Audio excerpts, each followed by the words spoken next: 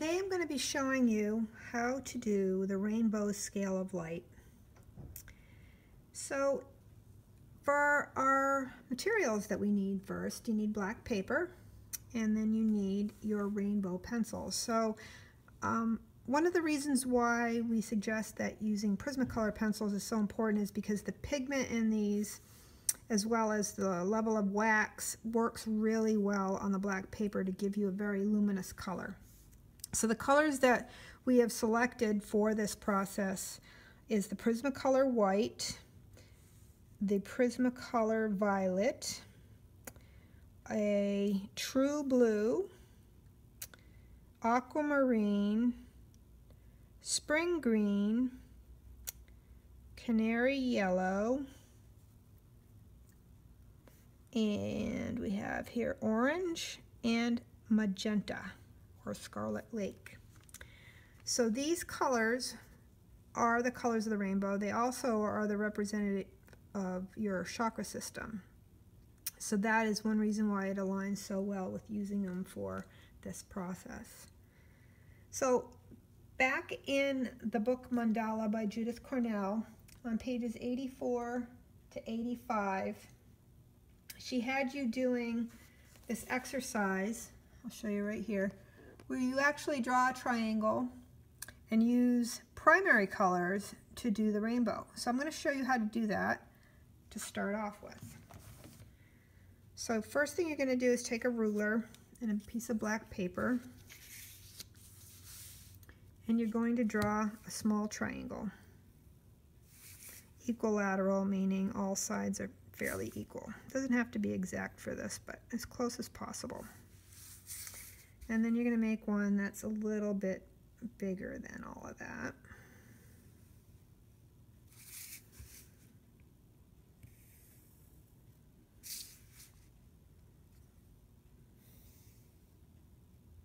So again, it's not exact, but it's close enough for this exercise. So then, like you did in the first chapter, or the first exercise where you're doing white light, you're going to illuminate this triangle in here. So you're going to basically do the same thing you did before, where you're tickling the paper with the white pencil and you're making this the brightest part on the inside, and it gets lighter as you go to the outside of this triangle.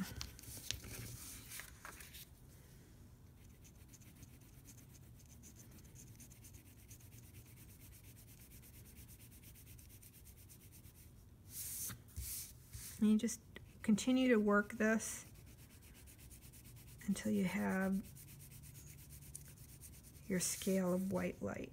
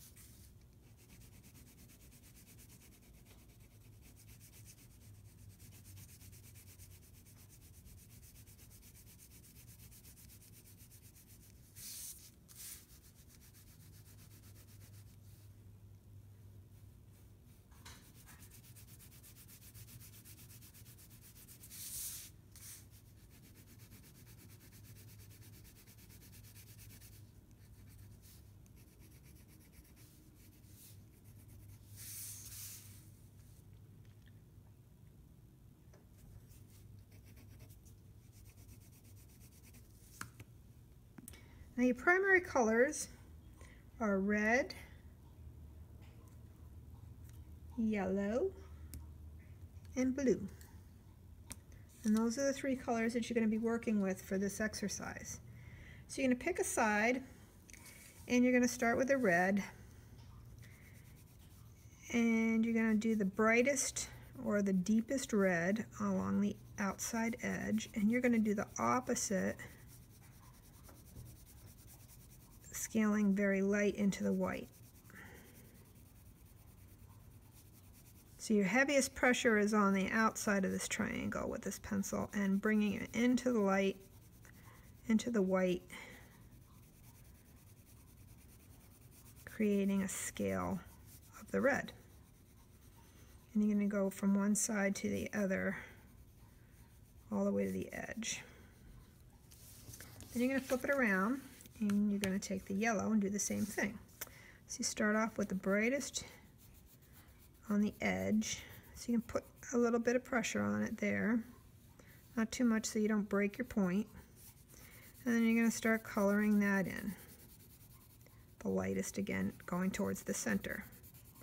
Now as you cover the red up, you should start to see some orange because yellow and red should make orange. And if it doesn't quite get that way, you can cover it back up and blend it. You should start seeing some orange coming through.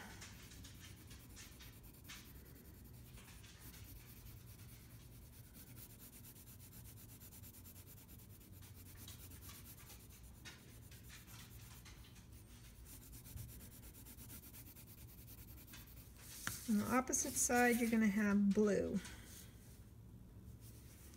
So blue and yellow should make a green.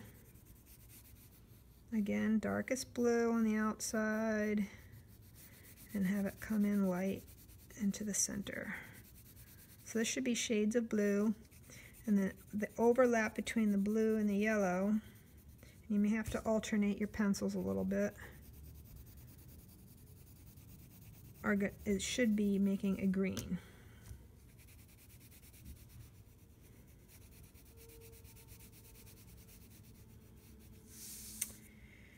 And with the blue and red side, it should be blending together to make a purple.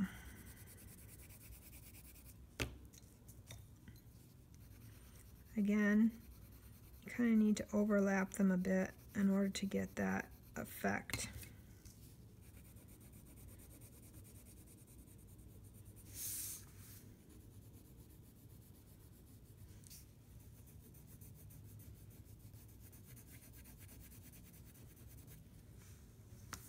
So as you can see, you have yellow, red, purple, blue, green, yellow.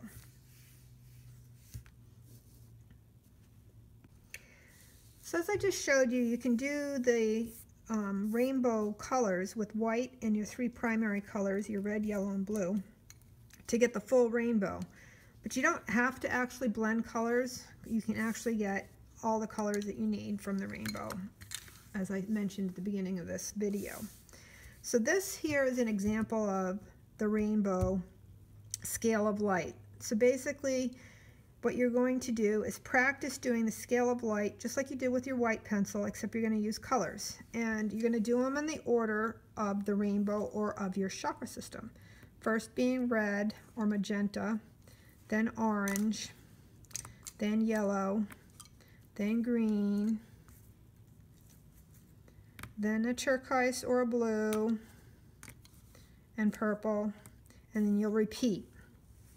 Now, one of the things that I have noticed in working with these materials is that the yellow on the black paper sometimes will look rather green. So when you get to the yellow portion, you might want to start with a layer of the white scale and put the yellow on top of it, and that will avoid this problem. So just like you did with the white scale of light, you're going to start off with a line of color. So I'm going to do red, and then I'm going to do orange and overlap them a tiny bit. I find keeping them in order is helpful as well when you're laying them back down on the table. So see how that yellow turned kind of green? So if you put that white down and then put the yellow on top of it, it should stay fairly yellow. And then turquoise, whoops, yes, that happens frequently. Blue and purple. So we'll go back and then we're going to start building out the scale of light. You want the brightest red all the way going and fading off into the paper, the black paper.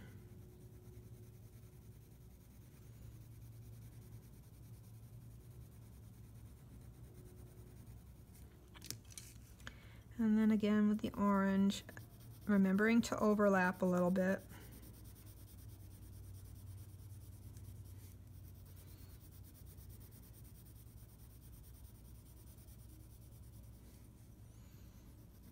Be patient with yourself because this takes some time and some practice to get the colors right. You can go back and forth to brighten up the colors.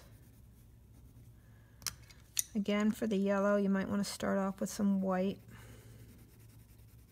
You can actually do that with any of them. If you don't feel it's bright enough, put a layer of white underneath it.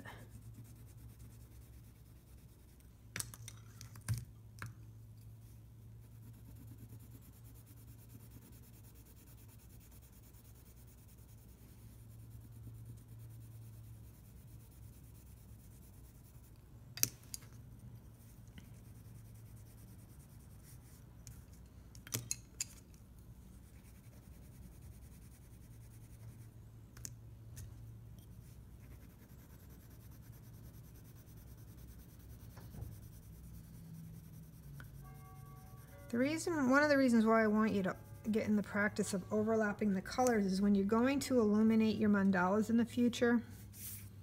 If you have a primary color in your mandala that's orange, let's say, and you really want that to pop out of your mandala, adding a tiny bit of the color on either side, like yellow or red, will make that orange pop right out and illuminate it within your mandala. I'll be showing that to you in future exercises.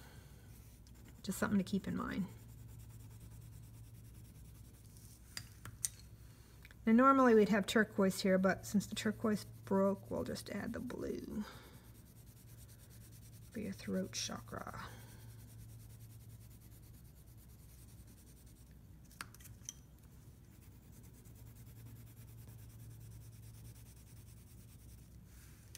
And finally the purple.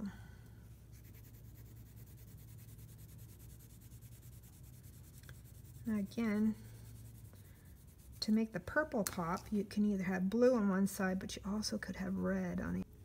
So I quickly showed you how to do the rainbow light on the triangle using primary colors, as well as the rainbow using all of the rainbow colors.